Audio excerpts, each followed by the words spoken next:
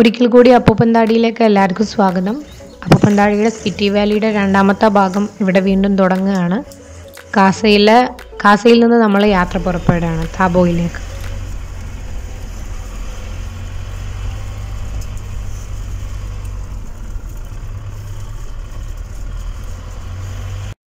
ലോകത്തിലെ ഏറ്റവും ഉയരത്തിലുള്ള ഫില്ലിംഗ് സ്റ്റേഷനാണ് ഇപ്പോൾ നിങ്ങൾ കണ്ടുകൊണ്ടിരിക്കുന്നത്. രാവിലെ 9 മണി മുതൽ വൈകുന്നേരം 7:30 വരെയാണ് ഇവിടുത്തെ ടൈം. കറണ്ട് ഇല്ലെന്നുണ്ടെന്നുണ്ടെങ്കിൽ ഇവിടെ നിങ്ങൾക്ക് ഓയിൽ കിട്ടില്ല. ഷിംലയിൽ നിന്നാണ് ഇങ്ങോട്ട് ഓയിൽ വരുന്നത്. കാസയിൽ നിന്ന് നമ്മൾ യാത്ര പുറപ്പെട്ട് നേരെ പോകുന്നത് ഹിക്കിമിലേക്കാണ്. ഹിക്കിം എന്ന് പറയുമ്പോൾ ഒരുപക്ഷെ യാത്ര ഇഷ്ടപ്പെടുന്ന എല്ലാവരും കേട്ടുപരിചയമുള്ള ഒരു പേരാണ്. ഹിക്കിമും അവിടുത്തെ ഏറ്റവും ഉയരത്തിൽ സ്ഥിതി ചെയ്യുന്ന പോസ്റ്റ് ഓഫീസും. സ്പിറ്റിയിൽ പോകുന്ന എല്ലാവരും എപ്പോഴും കാണുന്ന ഒരു സ്ഥലം തന്നെയാണ് ഹിക്കിം. കാസയിൽ നിന്ന് അല്പദൂരം 1 hour യാത്രയുണ്ട് നമുക്ക് ഇങ്ങോട്ട്. അല്പം ഉയരത്തിലാണ് ഇത് സ്ഥിതി ചെയ്യുന്നത്. മുകളിലേക്ക് എത്തുമ്പം താഴെ കാസ കാണുന്ന വിധത്തിലൊരു വ്യൂ പോയിന്റ് ഉണ്ട്. അവിടെ നമ്മൾ വ്യൂ പോയിന്റിൽ നിർത്തി കുറച്ച് ഫോട്ടോസും കാര്യങ്ങളൊക്കെ എടുത്തു. അതിനുശേഷമാണ് യാത്ര പുറപ്പെടുന്നത്. ഹിക്കിമിലെത്തി ഇനി ഇവിടുന്ന് ഒരു പോസ്റ്റ് കാർഡ് വീട്ടിലേക്ക് അയക്കുക അല്ലെങ്കിൽ സുഹൃത്തുക്കൾക്ക് അയക്കുക എന്നൊക്കെ പറയുന്നത് ഒരു വലിയ കാര്യം തന്നെയാണ്. അങ്ങോട്ടാണ് നമ്മുടെ യാത്ര. പോകുന്ന വഴിയിൽ വെതർ ചെറുതായിട്ട് മാറി. തുടങ്ങിയപ്പോഴുള്ള വെയിലും കാര്യങ്ങളും മാറി ചെറുതായിട്ട് മഴക്കോള് കണ്ടു തുടങ്ങി.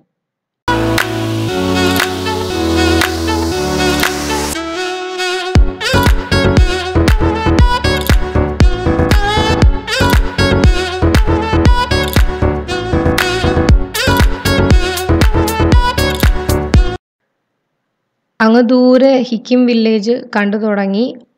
അവിടെ എത്തിയപ്പോഴത്തേക്കും മഴ ഇത്തിരി ശക്തിയായി എന്ന് വേണമെങ്കിൽ പറയാം.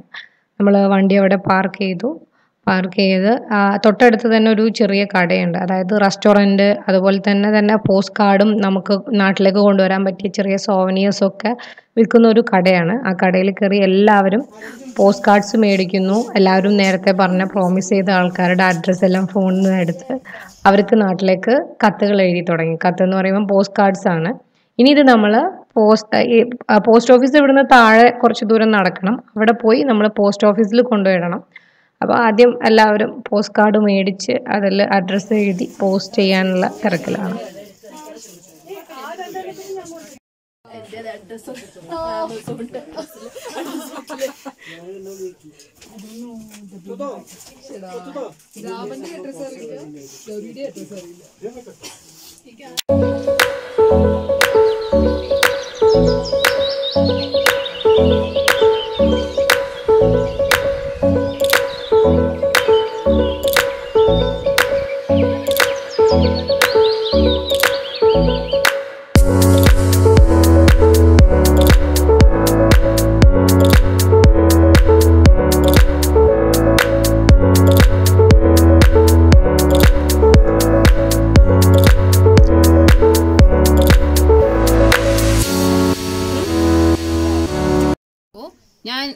എൻ്റെ പേര് ശ്രീല എന്നാണ്.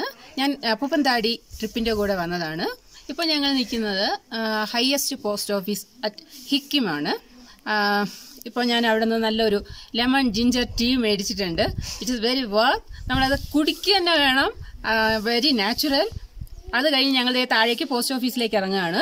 ഇവിടെ നിന്ന് ഞങ്ങളിപ്പോൾ പോസ്റ്റ് കാർഡൊക്കെ മേടിച്ച് പോസ്റ്റ് ചെയ്യുന്നുണ്ട് നമ്മുടെ നാട്ടിലേക്ക്. എന്തായാലും ഈ ഒരു ട്രിപ്പ് ഇവിടെ വരാതെ പോയാൽ ഭയങ്കര കുറവായി പോയേനെ. Thank you.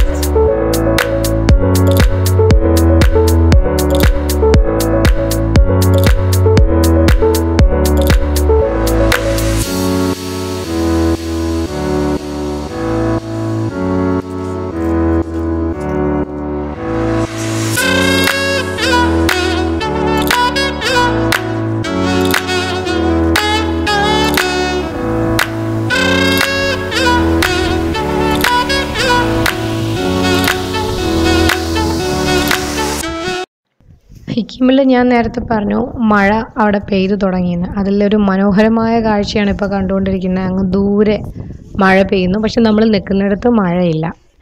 സിക്കിമിൽ നിന്ന് നമ്മൾ നേരെ യാത്ര പുറപ്പെടുകയാണ്. യാത്ര തുടർന്ന് കാസ ടൗണിലെത്തി ചെറിയൊരു ഷോപ്പിംഗ് എല്ലാവരും ചെയ്തു. അതിനുശേഷം യാത്ര എന്ന് പറഞ്ഞു കഴിഞ്ഞാൽ ഒന്നുമില്ലാത്ത ഇതുപോലെ കോൾഡ് ഡെസേർട്ട്, നമ്മൾ ലേ ലഡാക്കിലൊക്കെ പോകുമ്പം കാണുന്ന ഓൾമോസ്റ്റ് അതുപോലത്തെ ലാൻഡ്സ്കേപ്പിലൂടെയാണ് നമ്മൾ പിന്നെ പോകുന്നത്. ഒരു സൈഡിൽ താഴെ അഗാധമായ കൊക്ക, മറ്റേ സൈഡിൽ എപ്പോൾ വേണമെങ്കിലും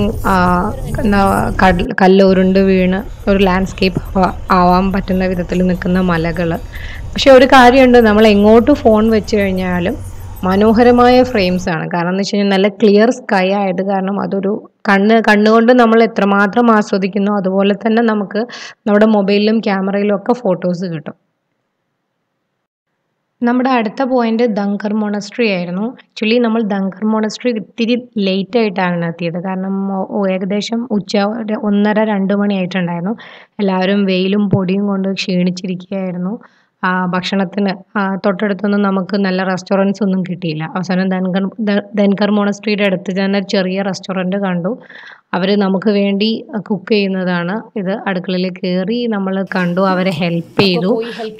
നൂഡിൽസും ഫ്രൈഡ് റൈസും എല്ലാം അവർ നമുക്ക് ഉണ്ടാക്കി തന്നു. എല്ലാവരും വയറ് നിറച്ച് ഭക്ഷണം കഴിച്ചതിന് ശേഷമാണ് ധൻകർ മൊണസ്ട്രിയിലേക്ക് കയറിയത്.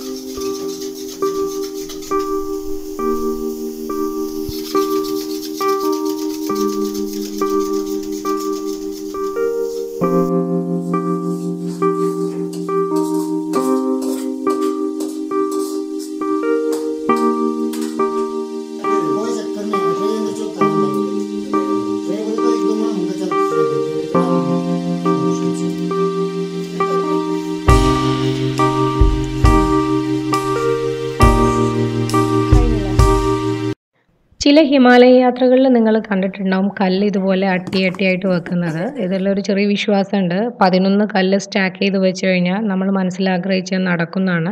അതിനുള്ളൊരു ചെറിയ ശ്രമത്തിലാണ് നിനോ ഇവിടെ. പക്ഷെ അവസാനം ചെയ്തു.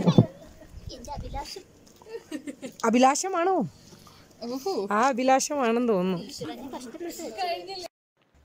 നമ്മൾ ധൻകർ മൊണസ്ട്രിയിലേക്ക് കയറുകയാണ്. ധൻകർ മൊണസ്ട്രി ദങ് എന്ന് വെച്ച് കഴിഞ്ഞാൽ ക്ലിഫ് എന്നും അതുപോലെ ഘർ എന്ന് വെച്ച് കഴിഞ്ഞാൽ ഫോർട്ട് എന്നും ആണ് അർത്ഥം. എന്ന് വെച്ച് കഴിഞ്ഞാൽ ഒരു പാറയുടെ മുകളിൽ അല്ലെങ്കിൽ ക്ലിഫിന് മുകളിൽ ഉണ്ടാക്കിയിരിക്കുന്ന ഒരു കോട്ട എന്ന അർത്ഥം വരുന്ന വാക്കിൽ നിന്നാണ് ധൻകർ മൊണസ്ട്രി ഉണ്ടായിട്ടുള്ളത്. ദൂരെ നമുക്ക് നോക്കിക്കഴിഞ്ഞു കഴിഞ്ഞാൽ സ്പിറ്റി നദിയുടെയും സംഗമസ്ഥാനം കാണാം. അതുപോലെ തന്നെ താഴെ നിന്ന് 300 മീറ്റർ ഉയരത്തിലാണ് ഈ ഒരു ഗോംബ അഥവാ മൊണസ്ട്രി ഉണ്ടാക്കിയിരിക്കുന്നത്. ധൻകർ എന്ന് പറഞ്ഞു കഴിഞ്ഞാൽ വേറൊരു അർത്ഥം കൂടെ പറയുന്നുണ്ട്. അതായത് ഒരു താഴ്വര അല്ലെങ്കിൽ മലകൾക്കിടയിലുള്ള ഒരു ഗ്രാമം എന്നും അർത്ഥം വരുന്നുണ്ട്. നമ്മൾ കാസയിൽ നിന്നും താബോയിലോട്ട് പോകുന്ന സമയത്ത് റോഡിൻ്റെ ഇടതുഭാഗത്തായിട്ടാണ് ധൻകറിലോട്ട് പോകാനുള്ള വഴി. നമ്മൾ നേരത്തെ ഹിക്കിമിൽ പോയതുപോലെ ഇവിടേക്കും കുറച്ച് ദൂരം നമുക്ക് മലയിലെ മുകളിലേക്ക് ഇങ്ങനെ ചുരം കയറും പോലെ കയറി മുകളിലെത്തിയതിന് ശേഷം മാത്രമാണ് നമുക്ക് ഈ മൊണസ്ട്രിയിൽ എത്താൻ പറ്റുക.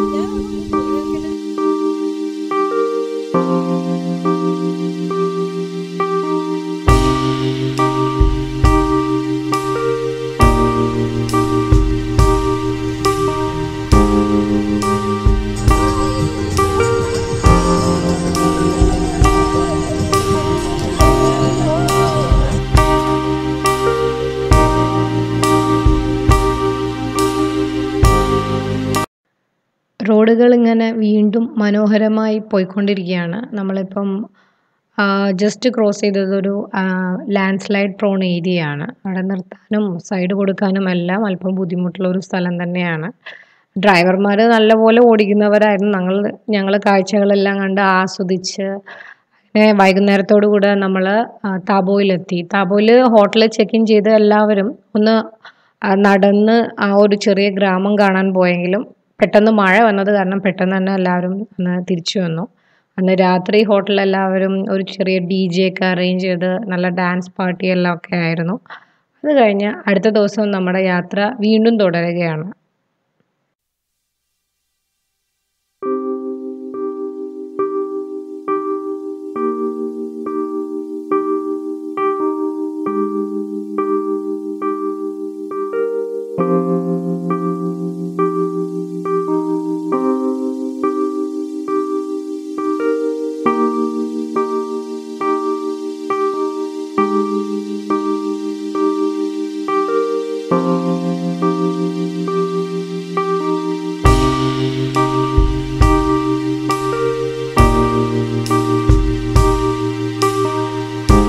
അടുത്ത ദിവസം നാക്കോ വഴിയാണ് നമ്മുടെ യാത്ര.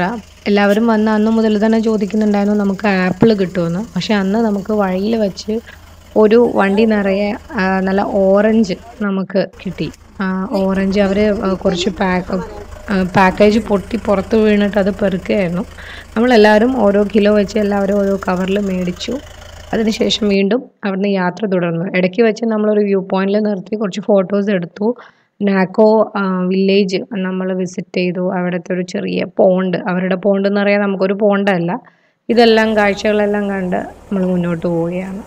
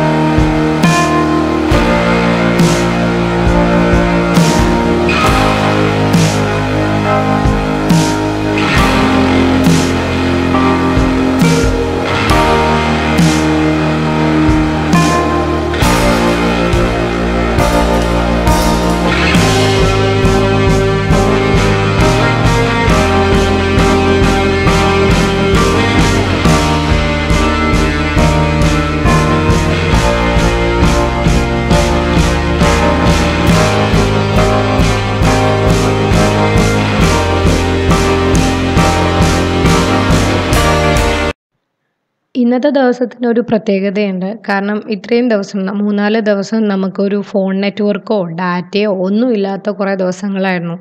ഫോണിൻ്റെ മനമടുപ്പിക്കുന്ന റിംഗ് ടോണും ബെല്ലും ഒന്നുമില്ലാതെ നമ്മളിന്ന് വൈകുന്നേരം കൽപ്പ വില്ലേജിലെത്താണ്.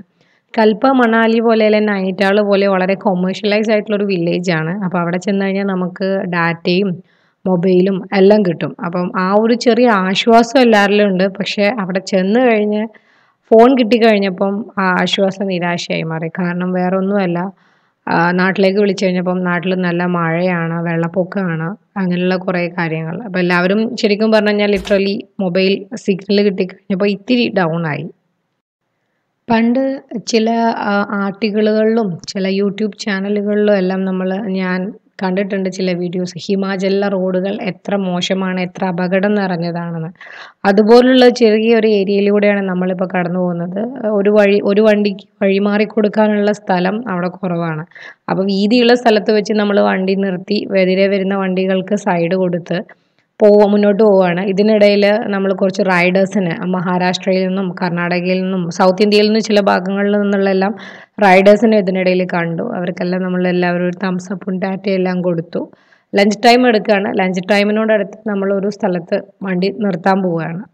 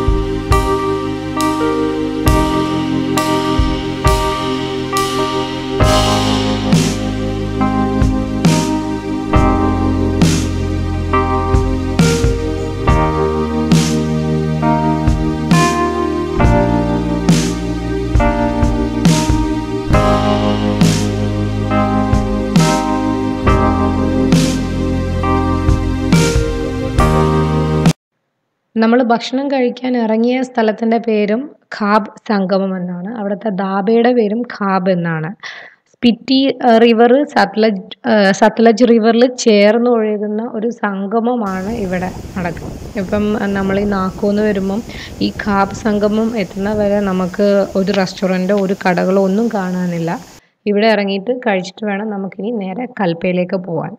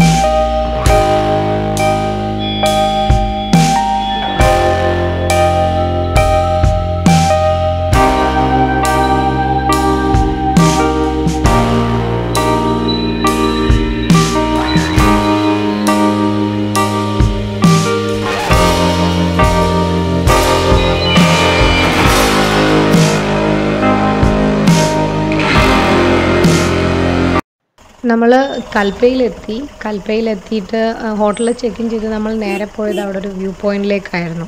വ്യൂ പോയിന്റിൽ അവിടെ ട്രാൻസ്പോർട്ടേഷൻ ഇത്തിരി പ്രശ്നമാണ്. കാരണം റോഡുകൾ നിങ്ങൾക്ക് കാണാം വളരെ വീതി കുറഞ്ഞതാണ്. അപ്പം നമുക്ക് പാർക്ക് ചെയ്ത് ഇറങ്ങി കാഴ്ചകൾ കാണാൻ ഇത്തിരി ബുദ്ധിമുട്ടുള്ള കാര്യമാണ്. അപ്പം നമ്മളൊരു സ്ഥലത്ത് വണ്ടി കൊണ്ടുപോയി ഡ്രോപ്പ് ചെയ്തു.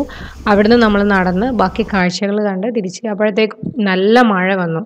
അവിടുന്നാണ് എനിക്ക് ശരിക്കും പനി കിട്ടുന്നത്. കാരണം പെട്ടെന്ന് ടെമ്പറേച്ചർ ഡൗൺ ആയി. മഴയും മഞ്ഞും എല്ലാം വന്നതോടുകൂടെ അന്ന് മുതൽ തിരിച്ച് നാട്ടിലെത്തുന്നവരെ നല്ല പനിയായിരുന്നു.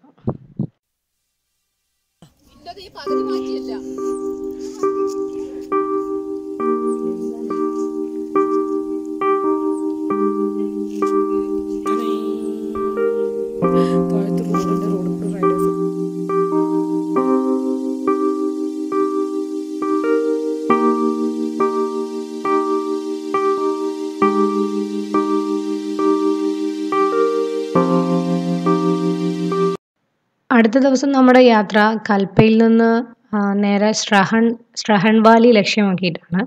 പോകുന്ന വഴിയിൽ നമ്മളവിടെ മാർക്കറ്റിൽ ATM അങ്ങനെ ചില കാര്യങ്ങൾക്ക് വേണ്ടി നിർത്തിയപ്പോഴാണ് അവിടെ കിന്നോർ മഹോത്സവം നടക്കുന്നത് കണ്ടത്. ഇതിൻ്റെ ഭാഗമായിട്ട് പല പല സ്കൂളിൽ നിന്നുള്ള കുട്ടികൾ അവരുടെ ട്രഡീഷണൽ ഡാൻസ് അവിടെ പെർഫോം ചെയ്യുന്നുണ്ടായിരുന്നു. അവിടെ ATMൽ പൈസ എടുക്കാൻ ഇറങ്ങിയതുകൊണ്ട് ഇത് അല്പസമയം നമുക്ക് കാണാനൊരു അവസരം കിട്ടി. അതിനുശേഷം നമ്മൾ യാത്ര വീണ്ടും സ്ട്രഹണിലേക്ക് തുടർന്നു.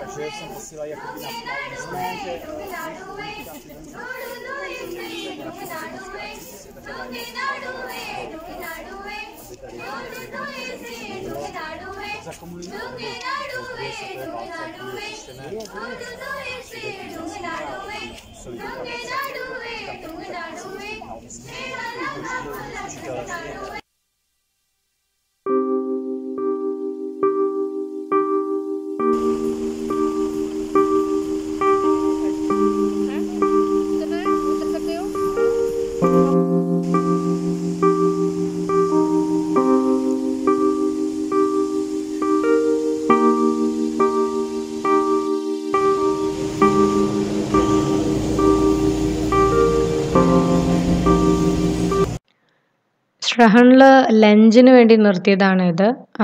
അന്ന് ചിലർ തുപ്ക എന്നൊരു തിബറ്റൻ ഡിഷ് ട്രൈ ചെയ്യുന്നതാണ്. ചിലർ ആദ്യമായിട്ട് കഴിക്കുകയാണ്, ചിലർ മുന്നേ കഴിച്ചിട്ടുണ്ട്.